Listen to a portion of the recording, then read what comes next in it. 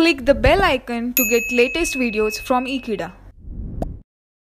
Hello friends, in this particular video we will tend towards the DC analysis of BJT, where we have to initially understand the concept of load line effect.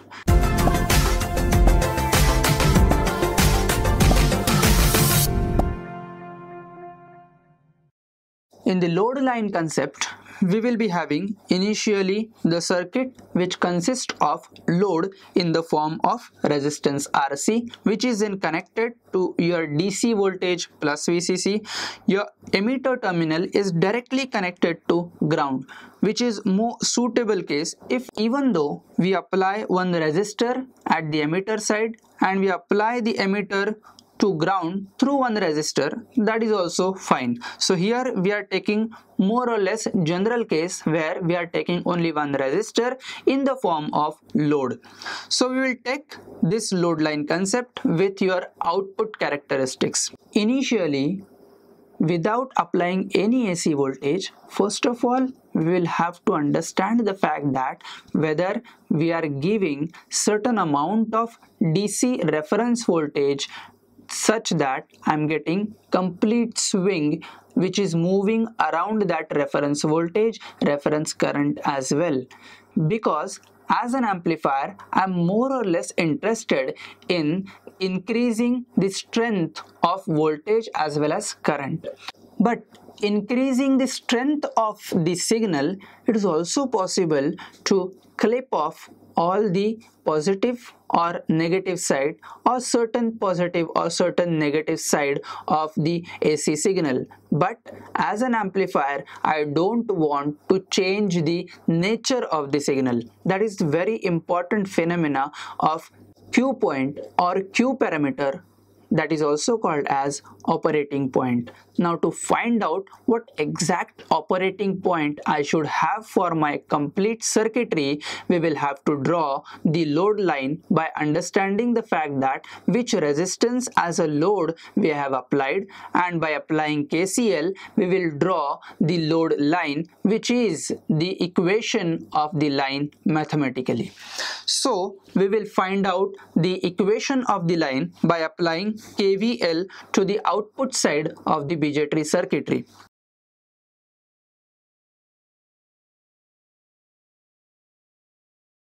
We will do the Namakarant for this loop as loop number A. We are starting from plus VCC, which is with respect to ground as well. So we are getting this complete loop which is started by VCC. So plus VCC, right? Voltage drop across RC, which is given by current IC and RC. So minus IC into RC. Then this VCE minus VCE is equal to 0. This is simple equation, and from which we will digging out the characteristics parameter which are related to the output characteristics. Y-axis for the output characteristics is IC. X-axis for the output characteristics is VCE. So we will write the form of equation of the line in the form of Y is equal to mx plus c. We will try to find out from this particular equation, and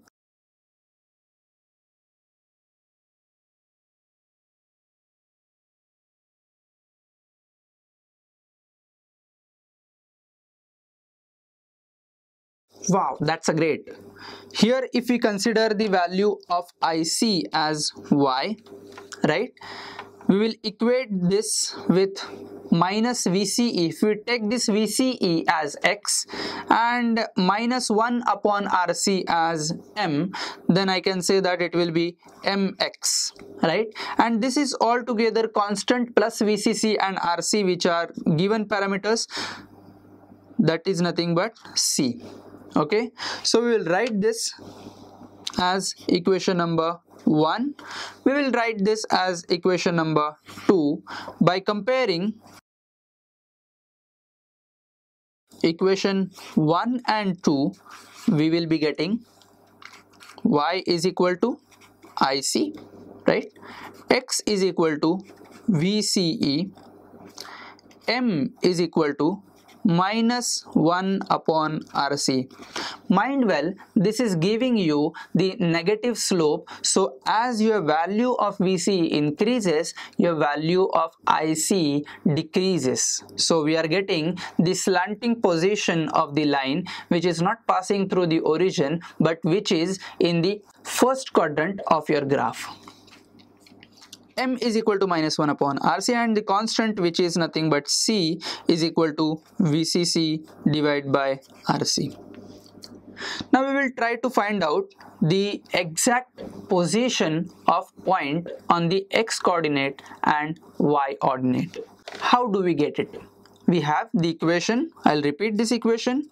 IC is equal to minus VCE divided by RC plus VCC divided by RC. Let's say at point A, right, on x-axis. If you want to have a point on x-axis, then y coordinate should be 0, right? So what we will write? IC is equal to 0, right?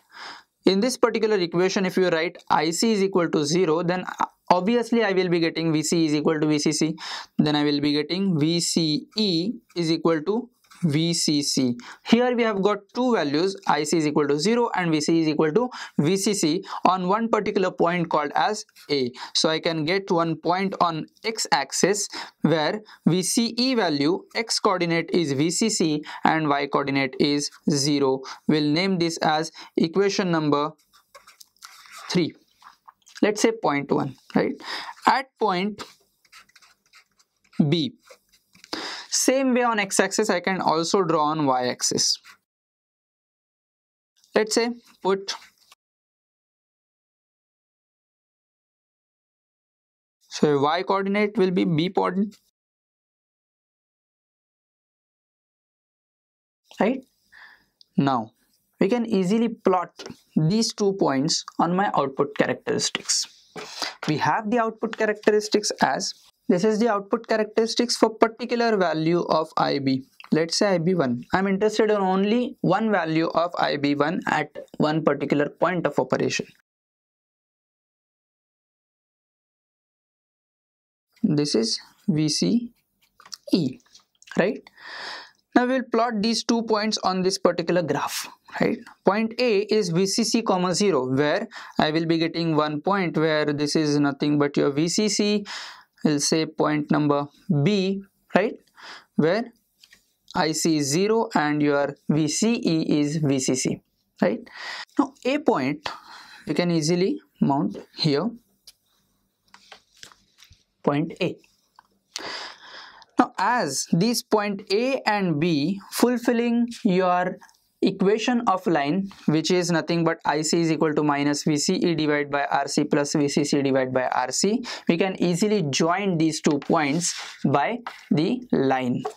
Now see, these are the characteristics of BJT, right? For particular value of IB1, I'm getting the change in IC with respect to VCE, which is shown by output characteristics.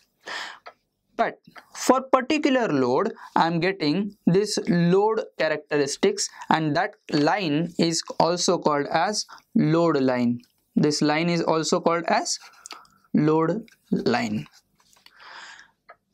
One point is satisfying both the characteristics. One is load line as well as one is output characteristics, and that particular point is called as Q point. This is also called as quiescent point. This is also called as operating point, okay? And that operating point placement is very, very important when you are designing your amplifier. This particular operating point should be in the active region for proper amplification without any clipping in the current as well as voltage side. Question arises, why? Why only in active region? Why not in saturation region? Think in that way. If this is the reference point, right? Let us say that this is the reference point and the corresponding value of the current and voltages are, let's say, VCE for Q point, and that's why it's named as VCEQ. Similarly, this will be your ICQ, right? Now on that particular reference, I'm improving your strength of voltage signal and strength of current signal. Mind well, if we are improving on the active region, right, we are getting so much space both sides of Q point. So right hand side as well as left hand side, I'm getting so much space, enough space, equal space I can say. So ideally, if we are starting this signal taking the reference point, then I'll be getting this kind of swing, right? Maybe it'll reach towards this B region, B point. Maybe it's moving towards the zero origin, right? Maybe it is touching towards origin, right? So I'm getting large swing. That means I can amplify my signal as more as possible. So this is the swing I'm getting. Similarly at the current side as well, right? Here my current swing is shown. Now question arises, if we shift this Q point, if we have the value of RC and value of VCC such that this line is representing the nature like this, nature like this, and nature like this, and so on. That means the Q point is shifting towards the cutoff region. Let's say the Q point is shifting towards the saturation or cutoff region. What will happen? Case number 1, where your Q point is over here, right? If Q point is over here, that means your value of a reference point is over here, right? Now even if my swing is very, very high, it is clipped off at this particular side. Beyond origin, I cannot have the amplification, right? And here I'm getting the swing which is expected. Okay, but it is not expected that I will be getting only positive side ka swing. Negative side ka swing is clipped off. Similarly at the current side as well. When we are moving towards the saturation region, suppose we are taking the IB1 ka value is very, very high such that my characteristics are in this particular region, keeping the value of VCC and RC constant, right? Same as that of earlier, so that load line is same. Even if I'm taking this particular point, that is not healthy for my operation as an amplifier. Because see, if we are taking this as a reference point, again I'm getting the clipping at the negative region as well. If we are taking this as a current, then I'm getting the clipping in the positive region. It is not reaching towards the origin side. There is large gap between origin and your maximum negative of the swing at this particular point. So here I'll be getting the clipping in your positive part of current.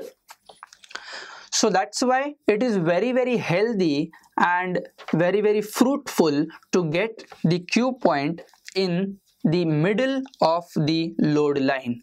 So our conclusion is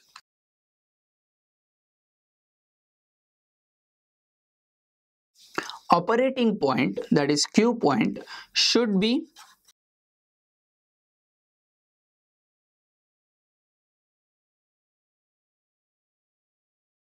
so what will be the ideal situation for your current and voltage quiescent point? I can say that the value of VCEQ should be half of the maximum value. Maximum value is VCC, so your ideal value for VCEQ is VCC divided by 2. Similarly, ideal value for ICQ is nothing but IC max divided by 2.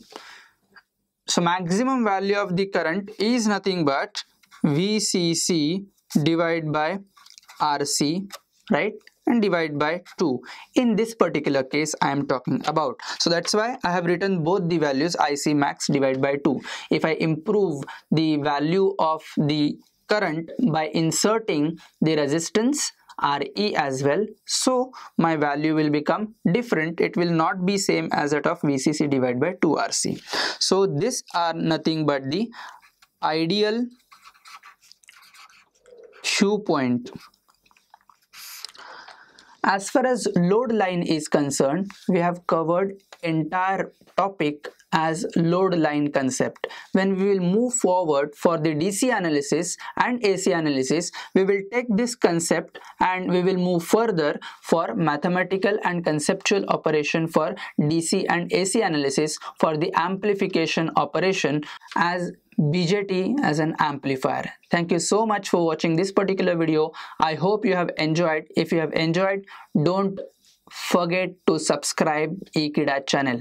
Learn more and more ADC along with me, along with Ekeeda videos. Thank you so much.